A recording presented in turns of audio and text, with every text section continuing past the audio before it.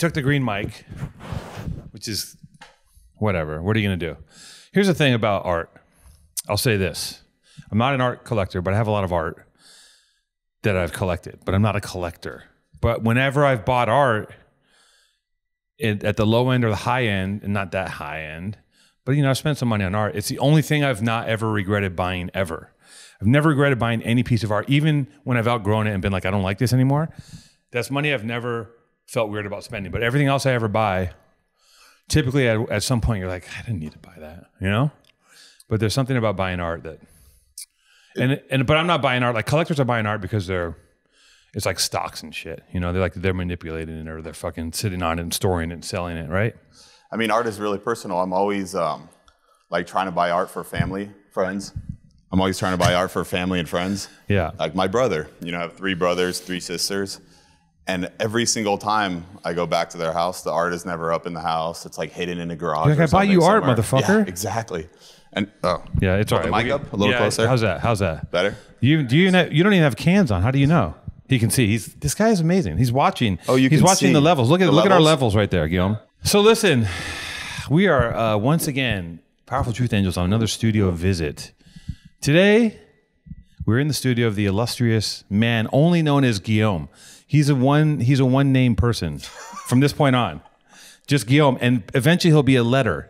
It might be G, it might be Y, it might be S. Nobody knows yet. But we're going to work on that. We're going to figure that out by the end of the show. No, anyways, this is Guillaume. What's your last name? Ollivier. Guillaume Ollivier. What? Come on. Yeah. Listen, you're good. You're good to go. Don't worry about anything else. You already got the name.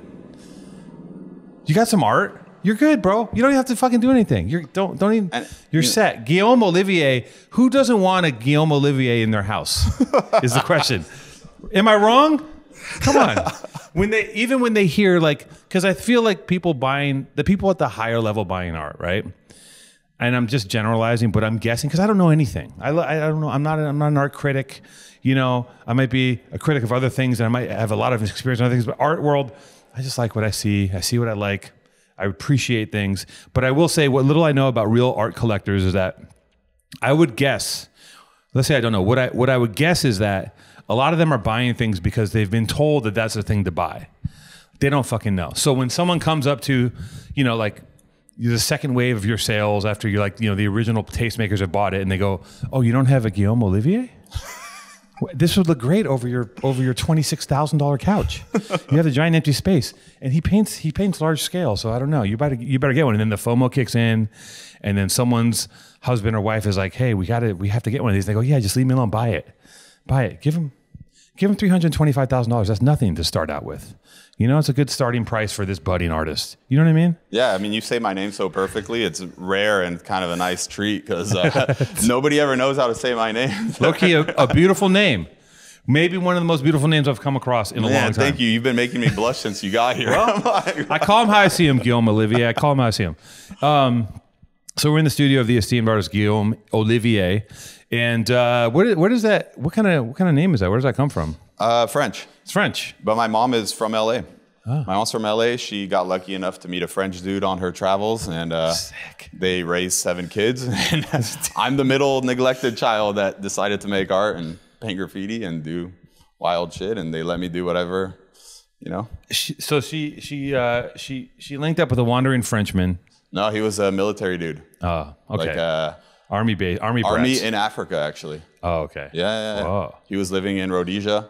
Oh, wow. And riding his horse around, you know. You're the middle of 7. Yeah.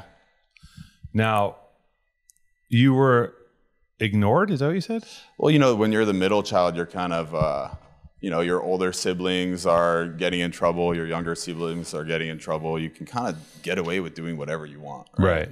Like, they just kind of expect the older siblings to raise you. Yeah. And they expect you to raise the younger siblings. Right. There's kind of a chain of command within a big family. Yeah, there's studies been done on this, and I think it's like, I'm probably going to mangle this too, but I think that the first kid I think the middle kids usually do the best. I could be wrong with you. I wish you could fact check this. I wish there was another one of you. Where the fuck is Ed? Why is Ed not here? Fucking Ed. Hey, asshole. Fucking Ed, dude. Ed. Guess what, Ed? You know what? When I see Ed on the mat next time, I'm going to not be so nice. Ed goes to my gym. We do jiu-jitsu together. Oh, okay. And he's my intern now, and he doesn't want to come. He doesn't want to come shoot with us anymore. I know. Ed's awesome. I love Ed, but I'm still gonna fucking tweak you. It's uncomfortable being in front of camera. It's my first time. I don't do this often. That's fine. So you gotta cool your nerves, relax a little bit. It's just two guys talking. We looked at this. We looked at the hazy sunset, non-sunset. We looked at the skyline. Now we're in the studio. So the way it's supposed to go is the first kids. I think the middle child sometimes might do the best. The first kid's where they fuck everything up. The middle kid, let's say there's 3 or 4. The middle kid is where they kind of like ease up a little bit, but are kind of parenting. And the last kid is when they completely let go. They're like, who gives a shit? Let that fucker run free. So the middle might get the best, of it, might get the best of the parenting. Now, did your folks stay together? Oh yeah, they're still together. They're still together. I was at my parents yesterday for Father's Day. Oh no, my dad's badass. My mom's awesome. Oh, that's beautiful. Yeah, like right wing, left wing family. Who's great. I mean, my dad's a military dude. You know? Yeah. So, I know where his bread's buttered. Yeah, he wrote a book called Soldier of Fortune. So he's military. Oh wow. Yeah. Was he a mercenary or something? Yeah. No. Yeah. Get the fuck out of here. Yeah. Dude. And my mom was just a hippie riding her motorcycle from North Africa to South Africa. No way. Yeah. She got picked up by, I mean, this is how I've heard the story. 2 French military dudes were like, hey, come stay at the camp with us. Yeah. It's like, all right. Full hippie style. Goes to the camp. My dad's, the leader, general. Yeah. He's like, all right, you brought 2 American girls. Let me talk to them first and make sure it's okay for them to stay here. Yeah. And what do you know? I think, I can't even tell you, maybe 30 years now they've been together. What's your dad's name? Patrick. God, what a fucking rascal. And my mom, Constance, classic American. This is amazing. You hear about these stories. Like if I saw this in a film, I'd be like, oh, okay, this is really, really cute. Mm-hmm. But this is real. Polar opposites, hippie, right-wing mercenary. Well, probably not right-wing at the time, just a mercenary, right? Yeah.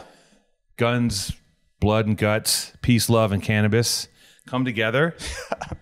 Create one of 7, one of them being Guillaume Ollivier. Patrick is a rascal because let me tell you, Patrick's whole thing was like, listen, guys, you brought these like hot American, not to, I'm assuming your mom's hot. you brought these hot American girls to the camp.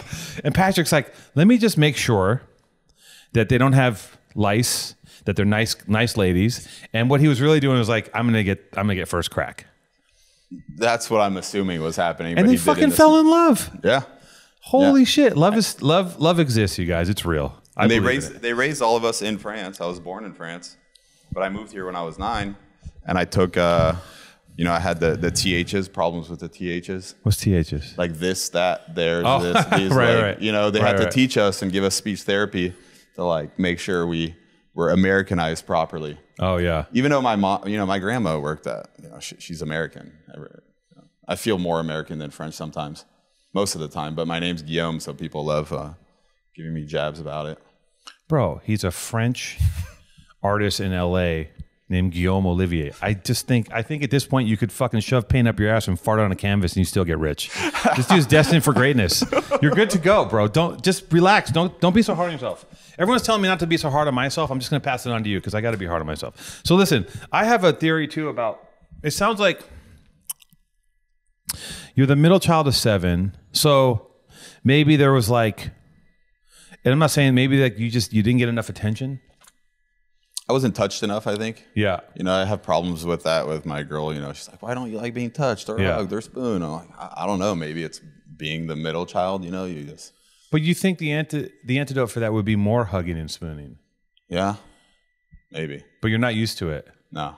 I think I had the same thing, but I am more touchy than not. I'm on the other side of it. So everyone reacts the same way. I mean, everyone reacts differently. Sorry. Right. Like you need more of it now, right? When there's someone that I want to be hugging and touchy with, I'm all over them. Right. Not in the gross way, but like listen. I'm gonna come out here and say this. I'm really gonna put myself out there. Sometimes I'm known to be the little spoon. I like to be little spooned, and sometimes when someone's in my bed and I'm the little spoon. It's 2 things going on. One is I like being held from behind by a woman, but I also like to be able to turn my back on her because sometimes I want to be held, but I also don't want to because I think the little spoon gets the better of the deal because you get to like breathe out into the world, and the big spoon has to breathe in the back of your neck. Right, and the big spoon has a face full of hair. Face full of hair. You know, and your arm's stuck. It's pretty uncomfortable. And I think it's really funny because there's no, I mean, I've never dated a woman that's bigger than me. And it's so funny because they're smaller than me. So it's like I have a koala bear on my back, you know? So anyone out there, any women out there that are into being the big spoon, hit up Jason and he'll vet you just like Guillaume's dad did and take you for himself. Do you have a dog? I do have a dog, yeah. I have a dog named Omar. Is that part of the trio for the big spooning? Does the dog get in there too? Do you end up being in the middle sometimes? No, the dog, Omar stays at the foot of the bed. And, you know, I will say this. Recently, I've been having a lot of problems sleeping. And Omar's very old. Omar's, she's kind of, I've been saying this for a long time, but she's officially kind of on the way out. Oh, her name is Omar. Her name's Omar, yeah.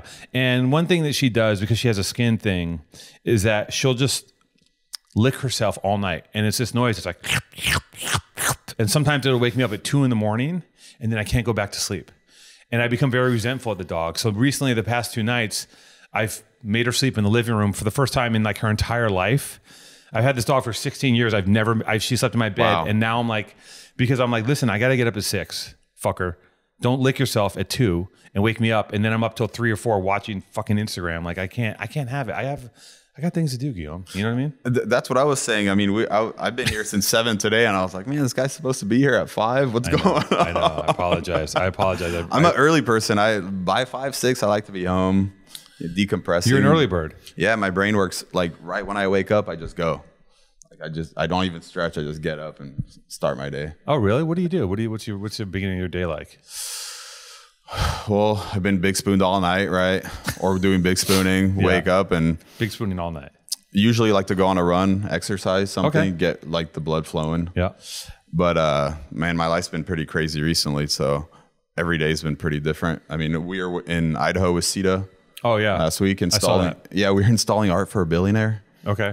I think the guy who owns the brand museum up in Glendale. So you guys were there just installing? We were installing. I think it was some... insurance scheme based around a fire because we understood that the fire happened because of a squirrel. So a single squirrel destroyed this whole house, and they had a bunch of badass paintings that were getting fixed the past few years. So we're like, yeah, fuck it, let's go up there and install some art in this amazing house in Sun Valley, Idaho. Oh, it's so funny that like you guys like see like they don't have no idea who you guys are. Like they didn't even know who CETA was or who we were. They didn't do anything. They didn't do any background. They're like. And they made him drive the truck 18 hours. What? With like, a crazy art collection in the back. They're like, yeah, just drive it. So on the way he was painting. Yeah, he's doing graffiti. Yeah. Get the fuck out of here. Yeah. He's got like $16 million worth of fucking paintings in a truck and he's pulling over to do graffiti. And we flew, so we're just waiting for him like, what the fuck? And we couldn't figure it out. So we go on his Instagram and, oh yeah, what do you know? He's painting and catching tags. What maniacs? What maniacs would entrust... no offense to CETA, but like CETA's an active graffiti writer. Yeah. You're giving this like he could have pulled off the heist of the century. You know what I mean? I mean that discussion happened right away and everybody's like, you guys are like, can we is there really a way we could get this off and like fence this shit? So you get up. This is interesting too. I like to talk to people about their routines. And you get up, you do something physical, you do some exercise. Yeah, I don't like to eat in the morning or me either. Barely drink anything. I'm not a coffee person. Yeah. If I'm working or traveling, yeah, hell yeah. Like that coffee becomes a ritual. You're like, yeah. Okay, once the coffee's settled, we can get to working. Yeah. But yeah, I'm at the age right now where all I want to do is kind of. How old are you? 33. 33. Yeah. So it's a good age. You know. Solid age. You still have a lot of testosterone in your body. I think so. Yeah, you're still doing good. If not, I'll get a replacement therapy. I've heard that's the hot new shit. Yeah. I'm waiting for the perfect drug. And then I'm just going to go ham on something. You know, when it's fully leveled out and they figure out like what the best, most holistic one is, I'm gonna like start. Yeah. Not test. Yeah, like it'll be a collagen peptide. It'll be whatever the new thing is.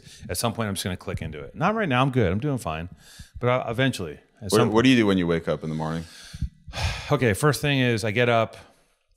I'll be completely honest. I get up and the intention is to meditate. Okay. I do 20 minutes. I do TM. Right.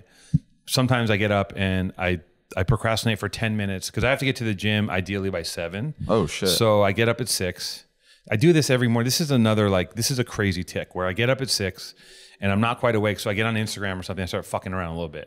I burn about 10, 15 minutes to put myself behind the 8 ball. So when I meditate for 20 minutes, then I have like, I'm literally 5 minutes from the gym. And I get there and I'm like, I get there right at 7. I should be getting there at 6:50. You know, I should be getting there and stretching, but I get there at 7. I do my workout. What's your workout like? Do you stretch it? Like you just said, you stretch. I do like I have like a program I do for weights. I do a weightlifting program. Some of that is like, there's some stretching and like bike, you know, there's some warm up. So I do my weightlifting. And then at 8 o'clock, I get into jiu-jitsu class and I do an hour of jiu-jitsu. Sometimes I go over and do a few more rolls, and that's like a typical workout. And I don't have anything, but like usually I just have water because I don't like to eat. I eat at like 12 or 1. I don't like to eat right away. I like to kind of go on an empty stomach. It keeps me a little more. Yeah, it keeps the energy going. The second you have that first bite, you kind of start to slow down, right? I think so. Yeah. Yeah, I feel like there's like a ratio of like the perfect amount of the perfect small amount of food to where you're not energy depleted gives you energy. You know what I mean? Like, it's like if you eat too much, you don't feel good. If you eat too little, you're just like you don't have the juice. But if you get to like just the right small amount, sometimes you can really, I find I can just really get into it. I like to give myself like a gift, you know, once I've done a certain amount of things, like worked out, stretched some canvases, painted, I'm like, all right, now I'm starving. And once you finish that task, you know, like you start to be hungry, but you're not hungry until the task is done. I mean, for me. You say you delay the pleasure. I delay the pleasure, yeah. Yeah, that's good. I mean, the thing is, I only do these things because I've lived the opposite way also. The pendulum has swung so far the other way where I've been just like gorging myself on everything I can imagine. I know what's up with that. I enjoy that so much. Maybe like, you know, once every 10 days, just plopping and just being destructive and gluttonous and eating a ton of shit and feeling terrible and then getting back into the routine the day after. Yeah. Well, I haven't had a sweet item. I've had like sugar-free chocolate and honey, but I haven't had a sweet item since February. I'm on a streak. So I haven't had a cookie, a piece of cake. I've gone to weddings. I've had birthdays. I've just been like, you know what? Like I had my production. That's impressive. This crazy. Listen, I'm impressing myself. My production company cheesecake yesterday, bro. My production company sent me a giant, beautiful chocolate cake. It weighed like 30 pounds. I got it. They delivered it to me as like, you know, here you go. Happy birthday. I opened up this cake and I've been so far off the sugar that I was like, I looked at the cake and I was like, I don't even want it. I'm like, who am I? It wasn't even a fight. Usually I'm fighting. I'm like, oh, I gotta have one more cookie. Blah, blah, blah. I didn't even want the cake. And I took it and I had some friends eat it and I was like, I didn't even give a shit. So like, I'm in a very bizarre place, you know? Are you being absent from fruit and shit like that? No, too? I have fruit. I had fruit. Okay. Yeah. No, I was on a walk today. I saw the fruit man. I laced myself up with the fucking whole shit. I had to get fruited up. With the tahini too. They put the tahini. Yeah. All that shit. Yeah, the tahini and the fucking the lime juice. Nothing better, really. So what do you? And then when you have breakfast, or it's probably lunch by then, what do you have? That's hard because the starvation, like you just instantly are super hungry. Yeah, so you're trying to find something. Like today we were scrambling around the arts district. So we went to one spot. There's too much bread. The salads look shitty. And then there's this market right here that has pho in Little Tokyo. Mm-hmm. It's like a mall with a bowling alley. So we went there. Yeah. Had some pho. So it's not like you're tripping on, you just eat whatever. You're not tripping. I'll eat whatever. Yeah. I can hear a little bit of French in you have the slightest like 9% French accent. It's like this weird flat, like, it's not weird. It's just like this flat, like, there's like this thing in there. It's like, but maybe you should turn it up a little bit. Be good for sales. Maybe. I mean, I think 9-year-old like is a pretty tender age, you know? Yeah. You learn French, you move here, you're Americanized, you know. Chuck E. Cheese is mind-blowing, pools, all this stuff. He said, Le Chuck E. Cheese. Oh, when my parents told me we were moving to the U.S., they're like, what do you think? And all I could picture in my head was Chuck E. Cheese and pools. I don't know why. Yeah. The fucking American dream. Yeah. I guess I'm living it all. I mean, that right there, that's a pool painting. That's my grandma's house. We're gonna get into this art and how, the American dream for sure. I'm still so interested in just like the little the nuances of people's lives and the peccadillos, and also the whole thing about being the middle child of 7, not getting enough attention, not getting, it doesn't sound like you had, it doesn't sound like you're getting your head crushed, but it sounds like you were neglected a little bit, maybe overlooked. Yeah. You missed a few hugs. Maybe you're a little bit of a malcontent.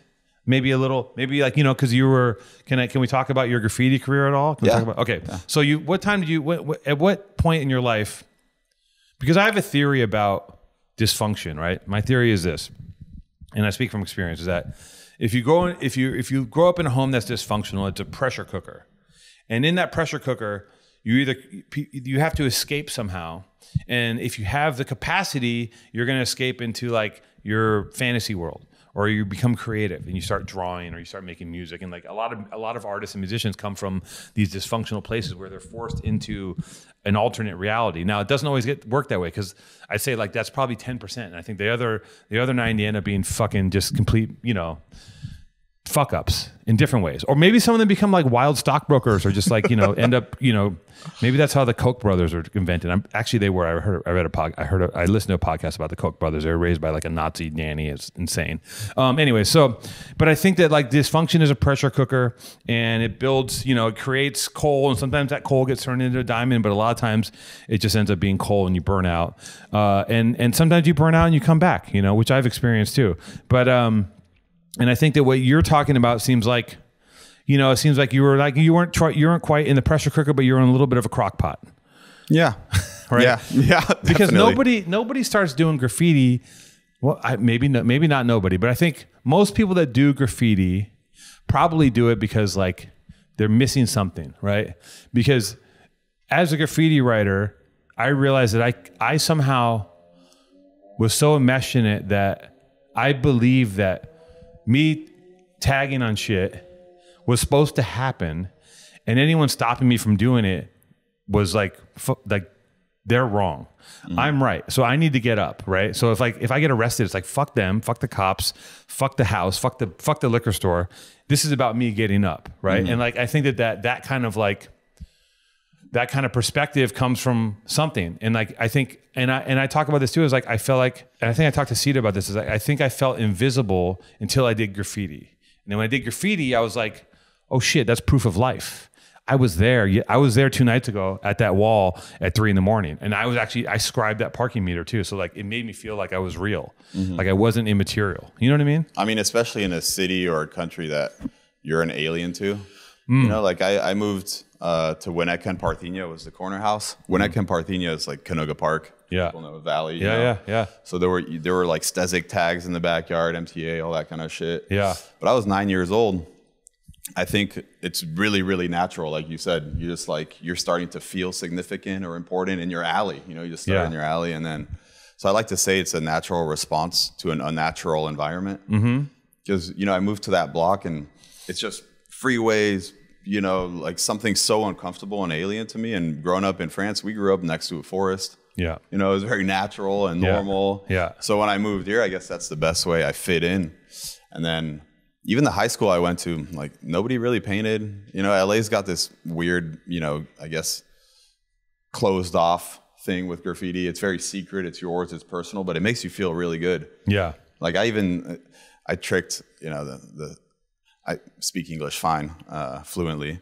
And I was in ESL for 2 years at my public high school because they're like, oh, your name's Guillaume. You should be in ESL. Yeah. Like, oh, fuck yeah. This is going to be so easy. So I rode through 2 years of high school. And at the same time, I was painting graph and, you know, so, yeah, I mean, I think graffiti is pretty important to feeling significant in a place that maybe doesn't really care or want. Yeah. And maybe that's the same thing with the family, right? Being a middle child is kind of very similar and aligned in a way. Yeah, you might get lost a little bit and you need to kind of define yourself in some manner. Right. And a lot of times it's not, you know, graffiti is like, it's not the worst thing in the world you could do. It's not the best thing in the world. You know, there's other wildly crazier things you could do out in the streets. And there's other things that, you know, you could also join the fucking soccer team, but it really wasn't for me or for you. You know, I don't think there haven't been a lot of team sports players that are also graffiti writers. It's a different kind of animal, you know. Maybe nowadays there's a wider range of, you know, we have a bodybuilder in our crew now, and we have That's somebody you want on your crew for we sure. We have a guy from the Midwest who's literally like a professional bodybuilder. And I'm like, that's fucking sick. Because that would have never happened a long time ago. Because the graffiti is spread out so much to where it's like everyone has access to it all. And it's like now you have just people who are just like, you know, I don't know. Like there's gonna be a guy who's just like, I'm gonna pilot. I'm an airplane pilot. I also am like up in every country, you know. But anyways, I digress. Oh, yeah, like a scientist. I met some dude in the Bay who was like he was doing stem cell research. Fucking graffiti writer. No fucking way. Yeah. That's fucking and hard. He's a legend. He's like the king of kings, you know? Really? Yeah. Oh, you have to tell me off air who that is. Yeah, he's awesome. Oh shit. That's fucking sick. Yeah. See, like I feel like, man, because you know, I feel like graffiti writers, and of course I'm biased, but like we had this meeting, it was a 30-year reunion, and there's some fools there that are just like, they're like, I'm a fucking lifer. Like their attitude is like, fuck you, I'm writing graffiti forever. And I'm like, there is nothing more, like they're just like, they don't give a fuck about the accolades or like shows or the tie-ins, or like, they're just like, this is it. And they've dedicated their entire lives, their bodies, their souls to graffiti. And it's to a thing that like is so specific and particular, and like, it's such a subdivision of society, and like people don't really understand what it is. Mm-hmm. You know, like the general public, we think, you know, we're all connected to all these graffiti writers and artists, and we think that's the world. That's not the world.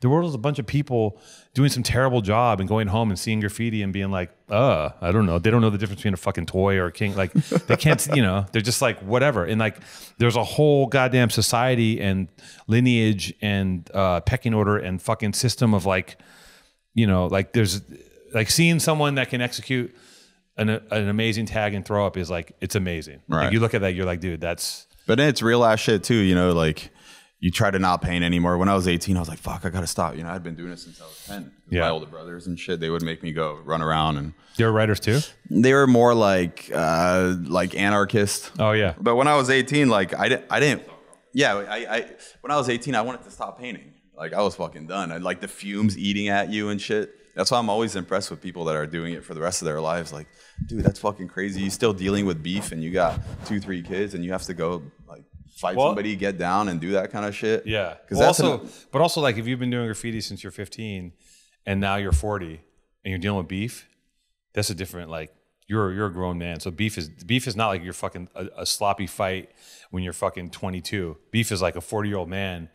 A 40-year-old man's beef is different. Like there's some experience there. So like, and I think that, you know, yeah, it's a commitment, and it's also like, you know, it's like it's just some.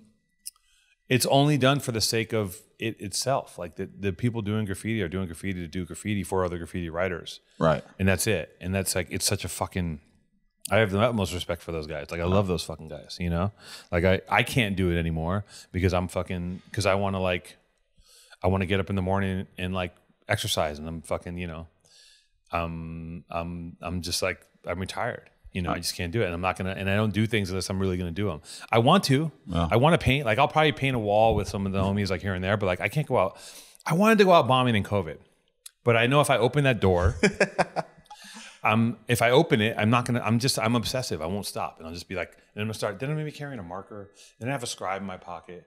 Then I have 3 markers. And then I'm walking around with a little pack and I'm tagging on shit. And it's like. And even your thought process changes. You're like, fuck, I got to paint that spot. Like you can't sleep at night until you paint the spot. You got to paint the spot. And then I'm fucking racking. And then I'm like, it's like, I know myself. I'm a mess. I have guardrails I establish for myself. I stay in the guardrails and everything is good. Step outside the guardrails and it's not good. And transitioning is hard as fuck. Like, I mean, I'm really, really privileged and lucky to be in a situation where I got to learn through graffiti to meet somebody who was like, hey, you like painting big shit. You like doing murals. You like evolving. Like our whole crew was based around evolution and painting more, you know, Charles' crew. Yeah. And like trying to be better and learn and evolve. And this dude, Argon or Daniel, he like put me onto painting advertisements. What were they having you do? Like roll out the carpet, put tarps on top of cars so when the paint falls off the buildings, it's not getting on cars. Yeah. Like San Francisco, so tenderloin shit. There was, you know, crackhead shits everywhere. Oh yeah. Yeah. Nothing worse than human. That's the one thing that human shit is. Yeah, it's the one thing that people don't understand about writing graffiti is you come in contact with a lot of human shit. let me tell you, it's fucking disgusting. you have a different taste for you have a different take on the house list situation when you're stepping in people's actual human shit. It's fucked up. And when you do it, I'll take dog shit any day. Any day I'll take a hot dog turd over a human turd. Anyways, I digress. So organize everything, plan everything, have everything set up. And that's even like when I'm in the studio now, I order my linen or canvas from Belgium. I've like found the guy I really like, and then I make my bars myself, and I plan all the processes. Even the design process, I plan that shit out. I mean, you have to, and right? Conceptually, you got to think conceptually, for months, years before you start like committing to being stoked on your artwork, I think. Yeah. Conceptually, you got to figure out what the fuck what are you trying to say? What are you trying to say? What story are you telling? That's crazy. Because you can't, and there are artists who can just sit down and be like, that's that wild kind of willy-nilly shit, and that works too. But like, obviously this stuff is, I mean, you can't paint like this without, like I was over at Mario's earlier, and I'm like, fuck, he has to think about shit so far in advance, because everything's like consensual. Oh, it's insane. Out. It's like the most insane. Yeah, it looks crazy, but you're like, dude, this is, and I can't, like, and also his studio is like fully just, everything's wired the fuck in. Like there's nothing out of place. Right. It's super like, organized. Super right? organized, like Tetris in there.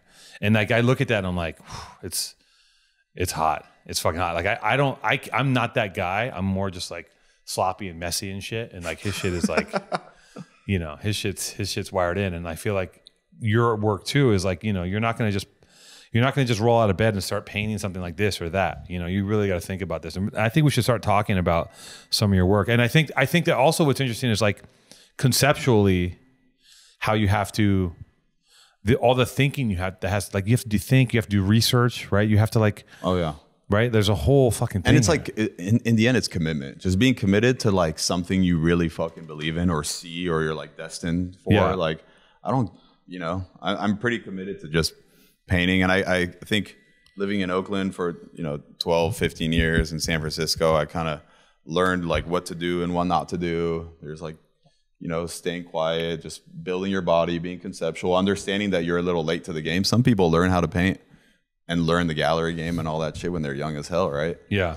I think, and now I think I'm honing it in, but I'm already, some days I wake up and I'm like, fuck, I just want to paint a landscape, something beautiful and relaxing. Yeah. Because during COVID is when I really started painting. Yeah. Like my back was all broken and I had to I slipped a disc in my back, which is the worst pain ever. Yeah. And you can't walk for 4 or 5 months. Yeah. So I was just laying on the ground in my spot in the bay and just going through all my photos that I had taken from walking around the city and my trips and shit. Yeah. And then I would just deconstruct, reconstruct.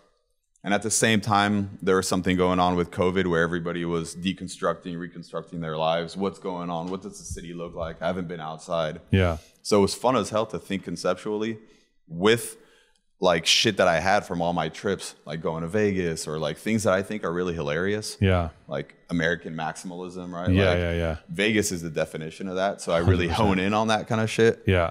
And building a body of work around that was really, really fun, but strenuous. And then sometimes you look at the art and you're like, man, I committed to doing this shit. I don't even like this painting. After you already started, you just got to finish what you start. Yeah. And now I'm stoked because I got about 30 paintings that are all this like maximal, American cultural paintings.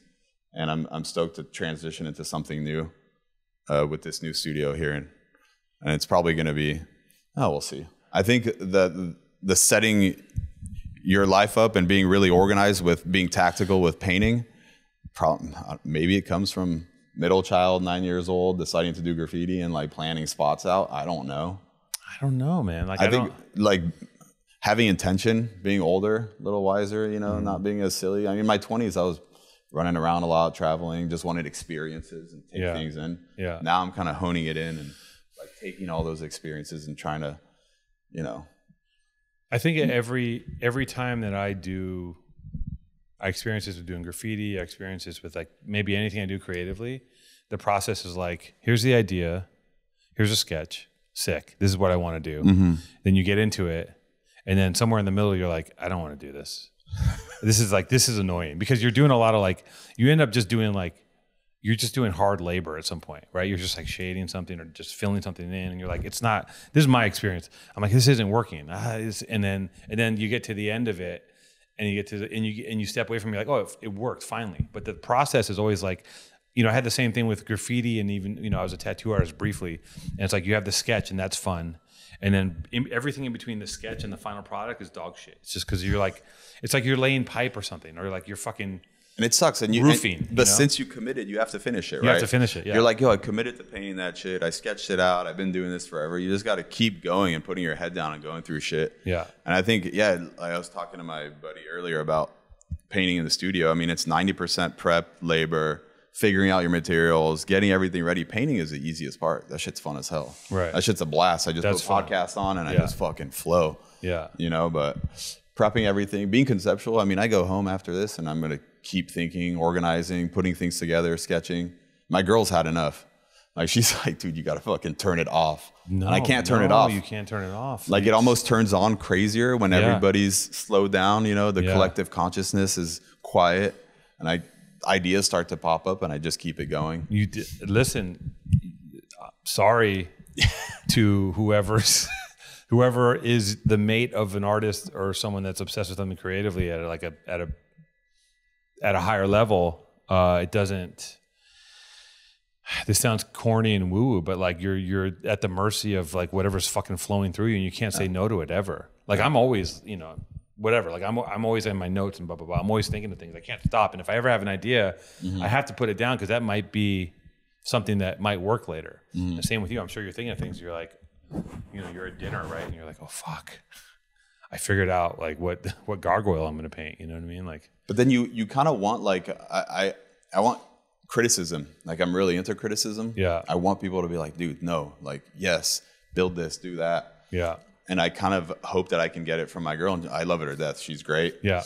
But sometimes she asks me, let's plan a day when we can go over like criticism day or whatever. Because I think a lot of people that go to school, MFA programs, all that kind of stuff, that's what you get 24/7, right? You get crit and all that shit. Yeah. You're getting critiqued. You're getting your shit. You're honing in. Yeah. For us being, self-taught, you don't get that. So it's really nice. Well, we also come from a place too where, like, in graffiti, it's like criticism is beef. Like, someone's like, yo, your piece isn't so good. It's like, what the fuck? You can't, and it could have sucked too. But, it's all that ego on the line, and that you unlearn the ego. And, I was in, before I went to film school, I was in like, community art school class, and there were some good art teachers. And there was like crazy art teachers come in and like take your painting and fucking chuck it out the window and shit, which I just thought was amazing. That's fucking awesome. That's awesome. Yeah. Fuck it. Like, dude, come on. Everybody can't fly, baby. Like, some people need to just stop. Oh, yeah. I mean, I paint so much shit and I don't like post any of it. I think that's the beauty of art too, of being a studio artist, is it's selfless. Yeah. It's for you. It's for me. I don't really like to, put it out there. And like, I like separating the art from the artist too. That's why I don't care to post my face and do all these things. Like, I just like making it, let it be mine for a bit. Yeah. Once I'm ready to put it out there, sure, whatever, if I'm really content or happy with it. Or if you sold a piece, fuck it, put it out there. It's gone. Yeah. I mean, listen, that's the other side of it. It's going to get out there. Hold on. Let me get Matty on. Get over my shoulder and shoot this beautiful beast right here. Special guest, Matty. Are you framed up, Jason? You remember this guy? Look at him. You remember Jason? Yeah, sorry about the clout FaceTime, man. Does he have his hair tied back?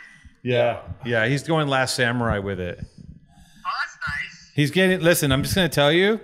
Still don't understand anything he's doing. He's getting weirder by the day. It hasn't gotten better. No, it's getting worse. Where I just literally, I'm like, what is happening? It's bizarre. So Only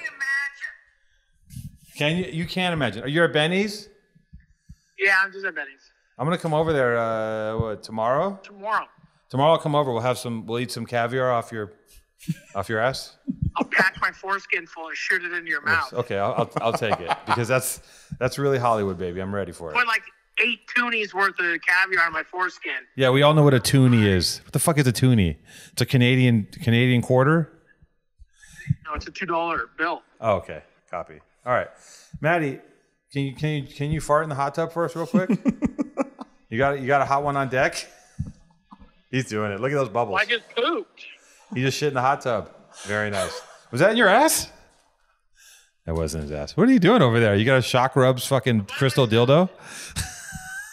Fuck, I should be there with you. What are we doing?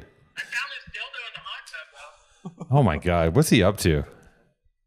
Is it a crystal? Is it a crystal dildo? No, it's like rubber. Well, I think it's one of those workout things. It's like a... Yeah, it's a word.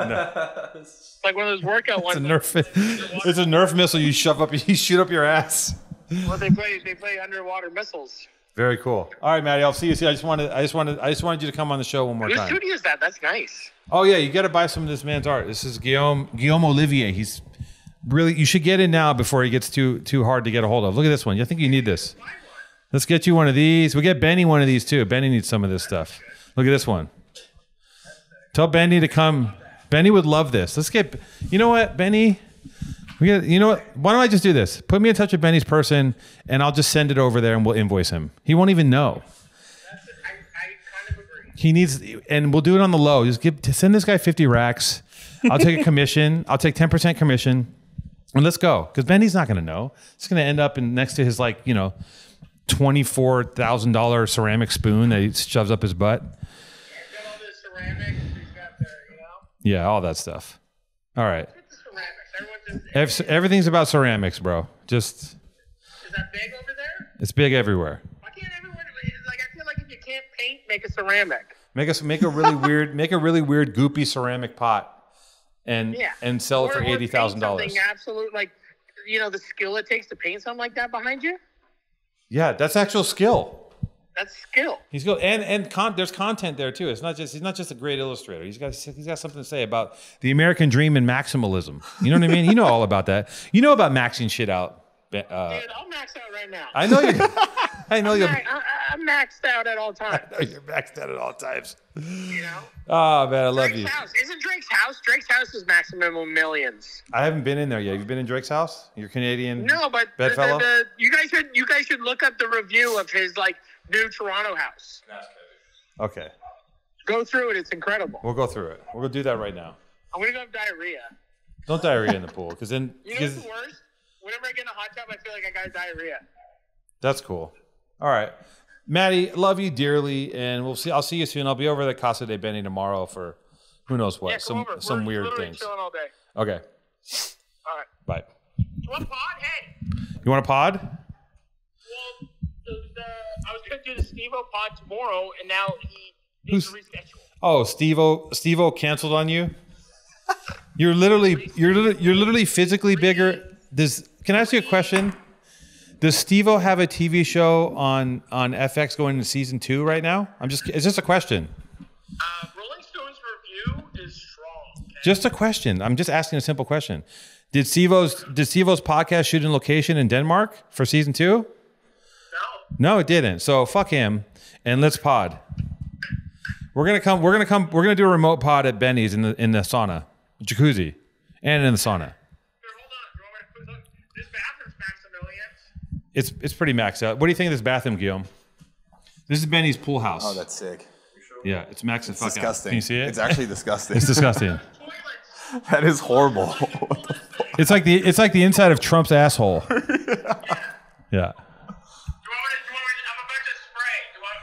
Yeah, we might as well do this. Yeah, let's hear you shit on the pod. Are you getting a good shot of this?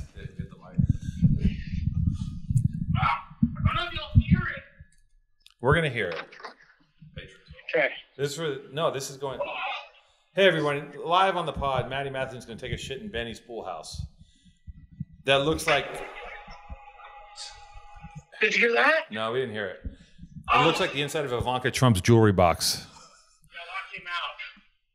A lot came out fast. Congrats, big guy. I love the velocity. All right, we're gonna. Like a giant sneeze, but it was like a shower faucet where it's like falling. That's fine. Listen, no. And then a hard tube in the middle. It's not that interesting. Okay, I love you. I'm gonna talk to you soon. I'll see you in a bit. Okay, peace. Ciao. Thanks, buddy. Why did I say ciao? What the fuck's wrong with me? You ever hear things come out of your mouth and you go, why did I say ciao? Because I'm next to a Frenchman? That's I not think even all the time. I'm always saying shit. Why am I saying ciao? I say it every few months. I tell somebody ciao, and I go, why did I say that? It's not even like something I should ever be saying to anybody. Ciao? What the fuck? Fuck says ciao. I have no business saying ciao to anybody. Let's switch sides, Guillaume. We don't want to be on the wrong side. That 45 minutes is up with the phone call, right? Yeah. We're good to go. We're good. I know. Now we have, are you getting tired? No, I mean, you know. You're doing great. You're doing great. I know. I'm sorry I'm late again. So listen, just so we're clear, second half of this is going to be behind the Patreon. So we're going to say some curse words in French and in English. Talk about our sex lives. How long have you been with your girlfriend? 2 years. Okay, 2 years. So he's still having sex, probably. We're going to talk about that. We're talking about the ebbs and flows of sexual dynamics between two loving partners. Are you guys in a monogamous relationship? Mm-hmm. Okay, they're monogamous. They're not polyamorous, which is such a cool trend. Hate it. And also, and is your girlfriend? Is she bisexual? No. Okay, cool. 2 wins for you.